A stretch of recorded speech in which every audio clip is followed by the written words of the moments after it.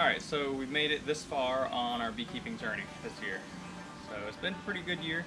So I started out with 4 hives, expanded from that. Ended up harvesting so far about 50 jars, or 50 pints of honey. So I'm pretty excited about that. It's a pretty good amount. Now, after the honey, you have the wax. So with the top bar hive, they say you get a lot more wax. I think you do get more, but wax is so thin and there's such a minimal amount of wax that still, between the two, you don't see a huge difference. So I'll show you what I'm rendering. So I'm rendering all the wax this year that I've harvested, and I'm also rendering some of this old nasty stuff that I've had in the freezer for over a year. When winter comes and they clean out these old combs, what I do is I take them out, because all of this stuff, let me try to get you to zoom in. So this webbing, that's wax moths, and all this dark stuff that has cocoons in it from the brood, the wax moths will come in here and eat all that up. And if you leave this in the hive, and the bees during winter they consolidate a lot, so you don't have as many bees to protect it, the wax moths will just run rampant. So I take this out, usually it's empty. You see I have bees and bumblebees around here because some of this wax still has honey in it. And what I'll do is, you can break it, but a lot of times I just kind of squish it up into a ball and throw it in there. Now, when you do boil this, all these cocoons that you can't even really see because they're so thin, that makes that dark, all of those cocoons are the nastiness that you don't want. Essentially all of this wax kind of around it, it's kind of hard to separate the two. That's what you want. So you'll have all this junky, nasty stuff kind of at the bottom when you render it, and you'll have all the yellow wax on top. And that's what you want. You want to separate it up. So basically what I'm going to do is, I'll show you what I got too. I have all of this stuff in here. Like, this was where I crushed it, and this is some of the stuff I've already rendered down from this year. And that's some of that nastiness I said you'll have on the bottom. And that's a lot of nastiness over there, harassing all my stuff. So this is what I'm gonna render. So this year and some of last year that I pulled out of the hives. I don't think there's anything in here for Marlo to eat, but he will definitely try. I'm doing this outside with this old turkey fryer just because it was given me a few years ago and I haven't used it. Inside it will make a mess and you'll probably have wax everywhere. And I don't really want to deal with that. So as we boil this down, I'll try to show you the process that we do.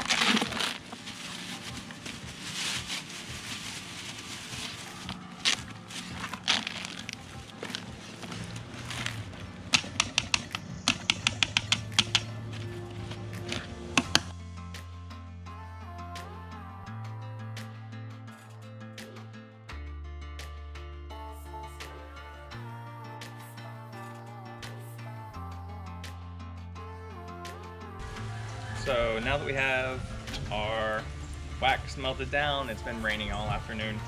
I just want to pull it out before it gets really hard, because it's easier to pull out of the pot. I'll show you what I got.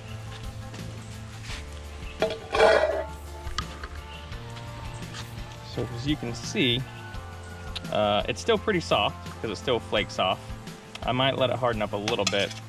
I might go ahead and bend it some, break it so it comes up easily. If you see, like, this stuff usually comes to the bottom. It's all of the cappings. It's still a little bit hot. I've had it covered because the bees are still kind of going everywhere. So I'll let this harden up a little bit more, essentially what I'm gonna do is I'm gonna take this out and just scrape all this stuff off. I'll melt it down a couple more times. I like to do a few boilings of it. It really helps get the wax really yellow and clean. So, first step. I also want to show y'all what happens when you leave anything with honey out in your yard and you have bees. Those are all bees in that honey. This is just the leftover in the honey bucket.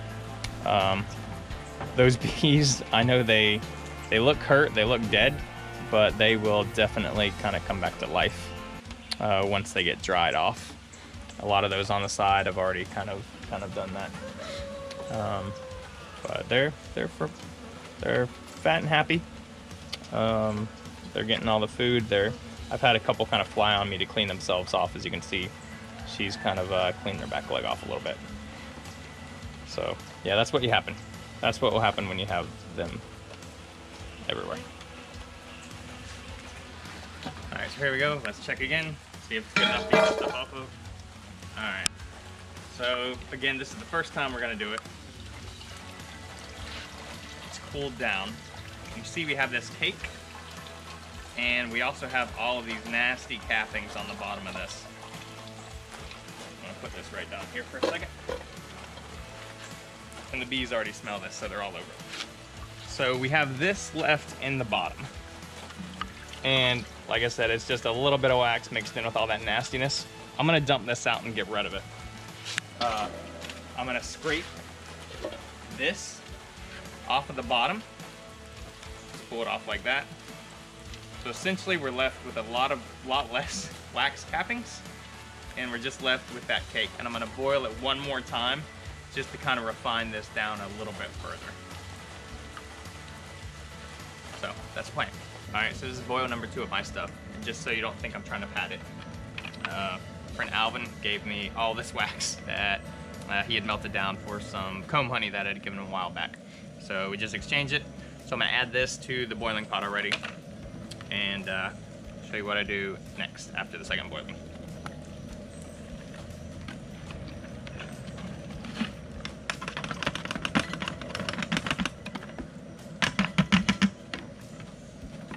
That I'll let the bees clean up. All right, so here we go. We got the second rendering in this bucket, so we're gonna see what we got.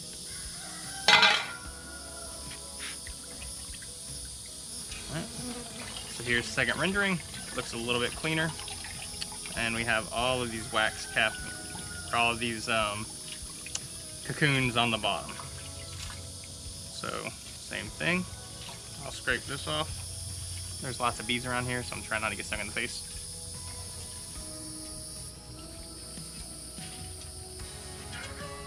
That down. Got some wire in there.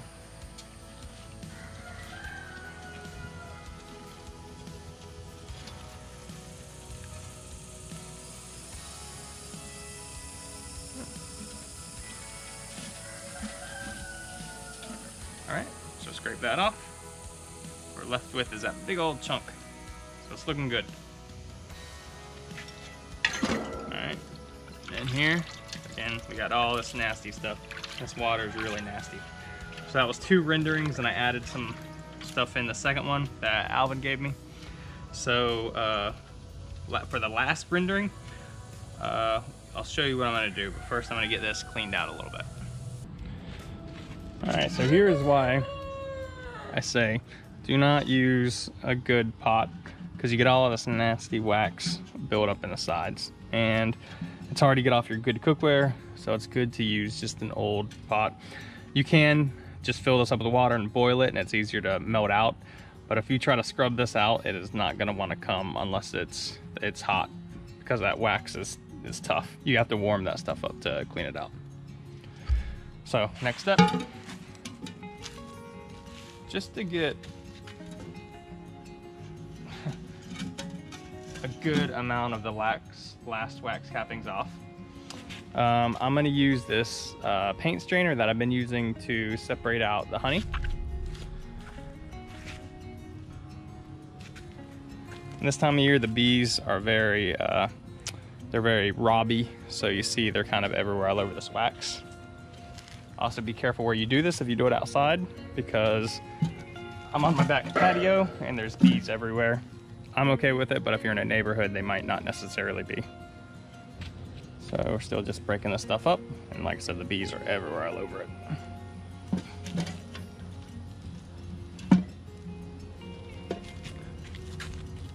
I'm also gonna add in this other stuff that Alvin gave me too. And I gotta get this in pretty quick because the bees are going nuts.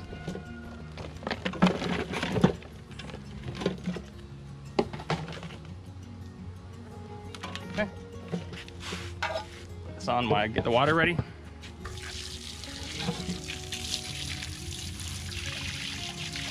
Add enough water just to get a good boil going.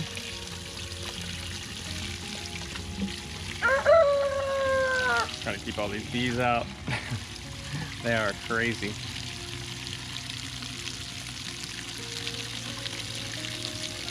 This is also a good indicator that you do not want to be in your hives very long at this time of year, because the bees will start robbing the hives out, and robbing is something to definitely look out for. All right, so I'm gonna start this up, get it boiling, and then we'll see how we strain it out after that. All right, so we got this melted for the 3rd time, and I'm trying not to burn my hands. And again, it's pretty hot still, but you got all the cocoons in the top. And why this cheesecloth is convenient, or sorry, I've used cheesecloth before. Why this paint strainer is convenient, just lift it up, let it strain out some. And you got all that nastiness stuck inside.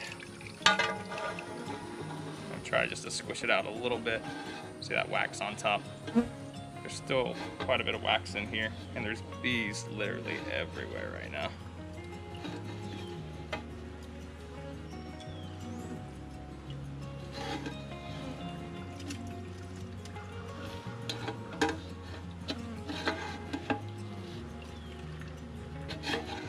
A lot of girls getting in my face. There we go. So I'm just gonna throw this over there in the grass. I'll tend with that later. And I saw this really cool way to do this. And I'm gonna shift over a little bit just to kind of give the girls some room. And in case I spill. All right, so it's been raining on and off all day. Kind of been doing this in between. The longest part about doing this wax is letting it cool off. So I did a couple things.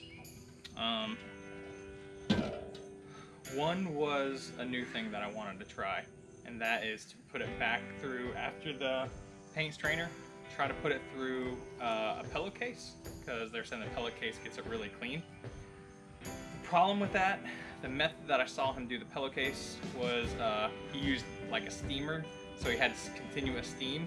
Doing it this way, the wax already starts to cool down once it hits the pillowcase, so it essentially just makes it into a pillowcase kind of like wax bag, so the wax doesn't want to permeate through. So that's the problem I found. So I'll just show you the difference between what I was able to get through it. So that method, it does get cleaner. You can see that. And it's pretty clean. I actually had some bees get in there when I was trying to do it, because these bees have been insane today. There's a little bit on the bottom, but there's not too much. So it was a good method. I don't think doing it this way would necessarily be the best way to do it as far as pouring it when it's liquid into the pillowcase. You need something to keep that heat continuous. Here's just what happens when you put it right through the cheesecloth, or sorry, the paint strainer. It gets this stuff on the bottom, so it doesn't get quite all of it. I can melt it down a couple more times and you get rid of all of this stuff. But I mean, as far as just rendering it down, 3 times, I don't think this is that bad of a product. And just filtering it through the last time, just through that paint strainer, I think it's a pretty good result. So with this, I've never tried it before, but I saw a video where they did wax dipped candles. So that might be what I try to do with these. I'm pretty excited about that. Besides making chapstick one year with these, I've never really used the wax for anything. which is kind of insulting for somebody having a top bar hive and not using the wax. So we're gonna try that this year and see how it turns out. But yeah, so that's the wax. I have a pretty good amount, so should be able to make some cool candles and hopefully have that in the future. Alright, so a couple other things. One is I'm getting close to that 250 subscriber mark thanks to you guys sharing it, putting it out to people. I really appreciate that for sure. At that 250 subscribers, I said a while back I haven't mentioned it a lot because I don't want to kind of beg for subscribers, even though we all kind of do. Going to be giving a free nuke away. I was originally thinking like a 4-frame nuke because that's what I had available, but I got, you know, a couple back there that's, you know, good solid 5-frame nukes. So I'll be giving one of those away. Probably do something, just make a quick video and just give everybody like a week, whoever wants to submit to win that. So basically I can't ship it, so it's gonna have to be a local like Jacksonville pickup, or I can even deliver it if it's in the surrounding counties. So yeah, we'll kind of orchestrate that. It'll probably be a video and just have everybody that wants to take part in that reply to that video, just to make things simple and give everybody a chance. Another thing is I have the Instagram. I don't really do too much with that, but just started a TikTok. I feel like I'm way too old to be doing that, but you know, it's something that the kids are watching. So I'm trying to get my kids kind of involved with that, and basically the TikTok is only just for nonsense. So anything crazy around here that we see, with these many animals, you tend to see some nonsense. So yeah, that's what that's for. So if you guys want to follow me on that or Instagram, and I appreciate y'all subscribing and commenting and liking. It means a lot, and it's pretty cool. So thank y'all, love y'all. I'll see y'all next video, and let me know if y'all need anything. Put them in the comments.